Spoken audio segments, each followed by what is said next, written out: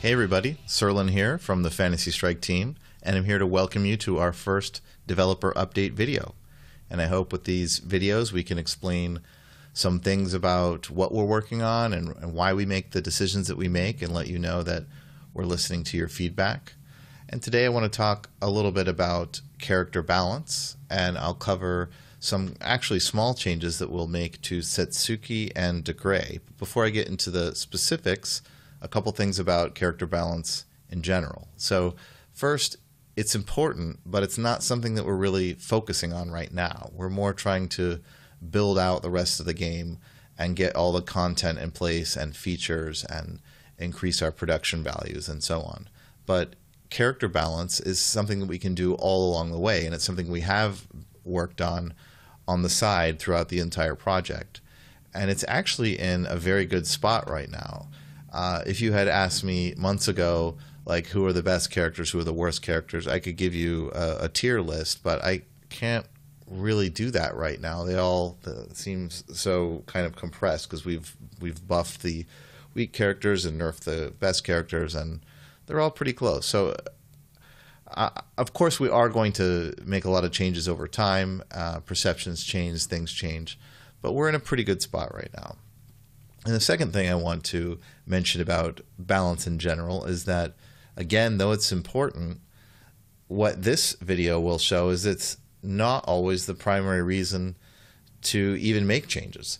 So the changes that I'll tell you in just a moment about Degray and Setsuki, they are power level changes, but it's not the reason that we're doing them. We're actually making those changes because of the dynamics. So what I mean by that, by the dynamics of a game, is kind of how it plays out. It's the different situations that you will find yourself in. It's the set of payoffs for doing this versus that. And that's something that we need it to feel right. We need the various reads and setups and, again, the situations to really be fun and interesting and deep. And if we can get that in place and working correctly, that's a good foundation to then make little tweaks about the power level. But if we start with the power level and focus too much on that, it can be to the detriment of the game's depth. So let's go into the specifics, and I'll cover Degray first because it's really just so simple, and Setsuki will take a little bit more explanation. So for Degray, he's an interesting character, and he's one that our more advanced players tend to gravitate towards because there's so much he can do. And we like that. We like all of the things he can do and his various tricks and techniques. And we think his power level over the last few months has been pretty good. So the problem is that we've started to realize that a couple of his moves in particular just have too much frame advantage. And so this kind of varied gameplay of all these different things he can do, well, we have some players that are starting to just focus on these two moves kind of over and over again. And you know, it's a little degenerate. It's not really what we're looking for. And they're just able to be a little bit too successful, and it feels what I would call fraudulent. You know, it feels like they're not really having to use everything that the character has. So by lowering the frame advantage on these two moves, it's a nerf, yes, but in my mind, it's really just putting him back to kind of the way we've been playing him all along. Like it's just like an oversight that we didn't really realize how good the frame advantage on these two moves are. And the two moves are his Air B, which is like a kind of diagonal flying kick, and his ground neutral A, which is a punch. Now, each of those moves, you can actually press the button twice. You can do Air BB, or you can do ground AA, but I'm talking about the first hit in both cases. So for the ground punch, it is +5 on block, +5 frames. That means if the opponent blocks it, then Degray will recover 5 frames earlier than the opponent. And the Air B, it's a little hard to say what the frame advantage is because it really depends on how high you hit them and how early and all that. But it's positive, it's plus frames.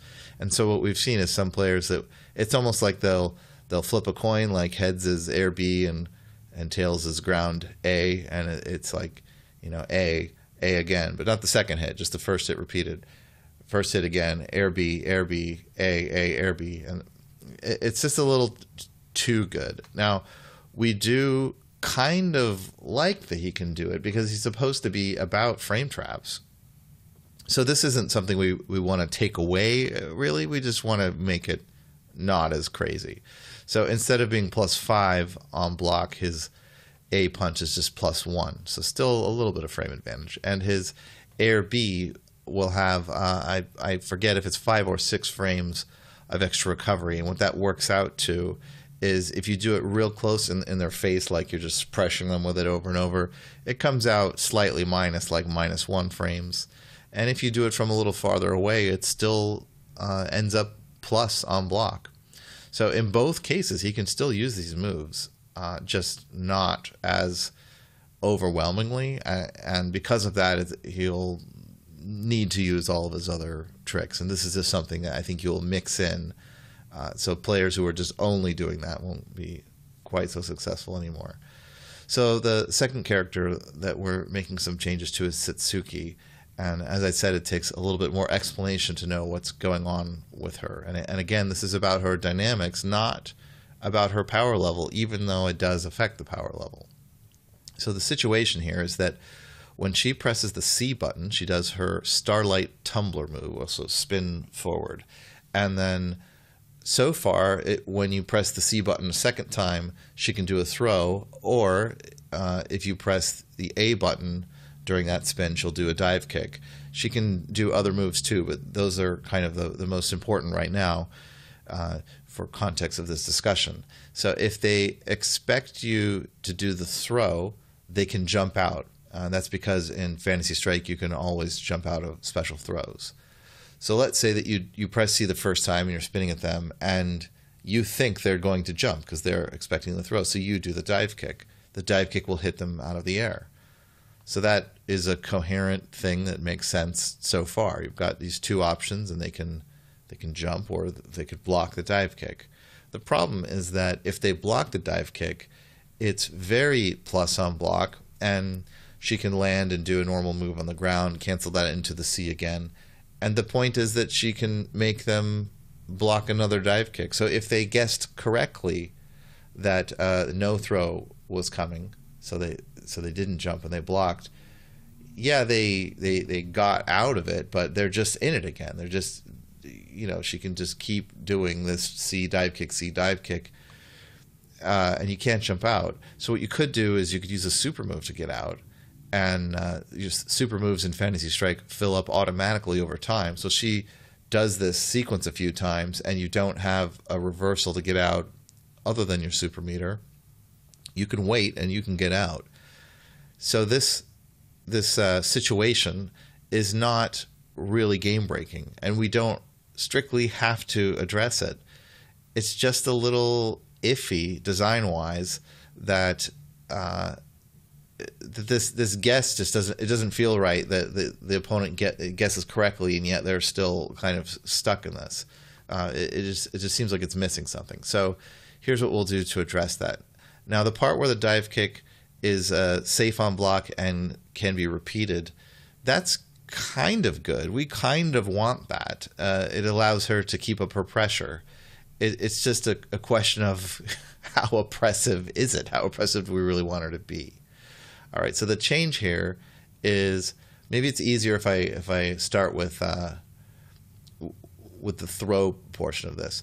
So the change is that if you hold the C button down, that used to not really be a command, but now if you hold it down, she'll spin at them and then she will do the throw. And what's kind of nice there is that it matches the feeling of if you hold her B button down, that is a teleport kick thing that will actually do a throw too. So now if you hold B or C, they're both throws. Anyway, if you hold B, she'll do the throw and they can jump to get out. If you press C and then C again, which used to be the throw command, now it will do her flying fox move where she kind of flies towards them. And that will hit them out of the air. If they jump, that move is going to be right on top of them and active immediately, and it will hit them out of their jump very well. But the very key thing here is if they block, the Flying Fox kind of goes like this, and it's terrible for her on block. It's not something that she can just repeat over and over. So if you guess right there and you block her Flying Fox, you kind of get to play again. And that leaves the dive kick. So the dive kick, like I said, we kind of want you to be able to pressure with it. So if you press C and then A, you'll get dive kick. And it's tuned to be a little bit slower, such that they can jump out now. If they choose not to jump out, you can keep doing it over and over. And also you can space it and time it so that it can hit their jump. So you can still kind of do what you used to be able to do, but it's situational. It's not as oppressive. It's not as powerful. So she's not so much about that. And in both cases, I think you can see that with DeGray and Satsuki, we're kind of taking a thing that was a little questionable, a little too much emphasis on them, and we're not removing those things. We're just using a light touch to make them a little more in line with the power level of the rest of the character. So if you'd like to try these things out, they're available to play right now on our Patreon, and people who subscribe there get access to something we call the Wild West branch of Fantasy Strike, where we kind of just try out sometimes crazy things, and we show things that are very early. You could think of it a little bit like a public test realm, but not really, because it's showing things that are much earlier in development than you would normally show on a commercial games public test branch. Anyway, people that support us there, all of that money goes directly into the game.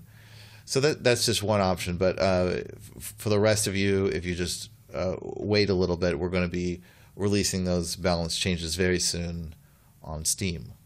So I hope you enjoy, and I'll be back next time on a different topic of something we're working on. So thank you very much.